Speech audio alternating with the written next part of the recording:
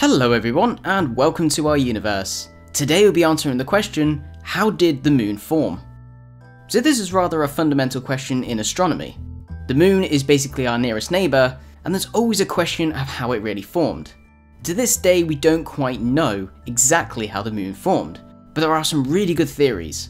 So let's jump right in and see how the moon came to be. So let's go to the formation of the solar system. The young sun is burning bright at the centre of the system, and all of the planets are being formed of the protoplanetary disk. But this is not as simple. It took hundreds of millions of years for the Earth and the moon and everything else to form. But how exactly did the moon form? There are basically three theories of how our planet's satellite came to be. There's a giant impact theory, a co-formation theory, and a capture theory. All these theories have a scientific value to it. All of them pretty much make sense, and all of them pretty much match up with all of our observations and studies. Like all of the planets, the Earth was formed from a leftover of the protoplanetary disk of the young sun. But the early solar system was a very violent place.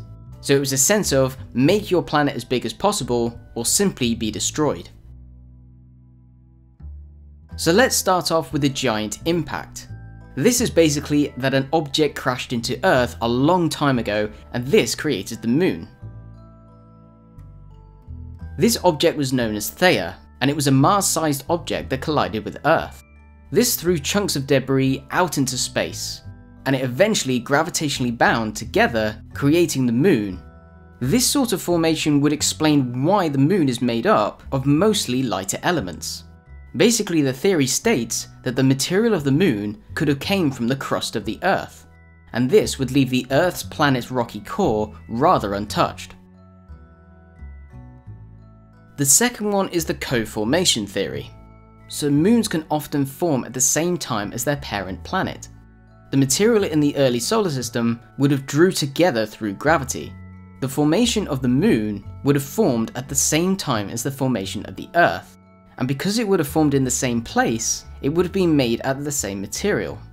This gives a good reason to why the moon has a very similar composition to our planet, and it would explain the moon's location.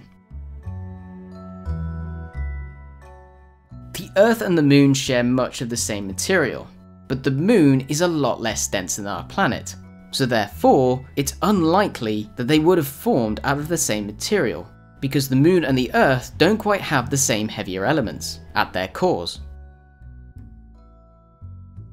The third one is called a capture theory, and this is rather plausible. A great example of this is the moons of Mars, in Phobos and Deimos. These are basically captured asteroids, taken in by the gravity of Mars. So they are technically moons, even though they're not spherical. Under the capture theory, a rocky body formed elsewhere in the solar system could have been drawn into orbit around the Earth. This theory has a lot of weight to it, because not only would the early solar system have a lot of bodies in it, the Earth is the largest planet in the inner solar system, so therefore it has the largest gravitational field.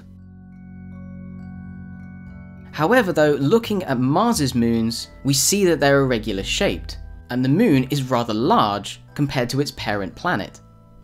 In fact, the moon is the largest moon in the solar system compared to its parent planet. The co-formation theory and the capture theory both explain some elements of the existence of the moon, but they have so many unanswered questions. So the leading theory is the giant impact theory. This seems to cover as much as possible and answers most of the questions. This makes it the leading theory in the formation of the moon, and is the best scientific evidence to show that our moon was probably once another planet that collided with Earth and coalesced into what we know now as our closest neighbour, the moon. So I hope that's given you a great insight into how the moon was formed. If you want to know any more about the theories or about the moon itself or about the early solar system, I'll put some links in the description below. And as always, if you've enjoyed the video, click the like button, and if you want to support the channel, click subscribe and support our Patreon page. Thank you for watching, and thank you for your support.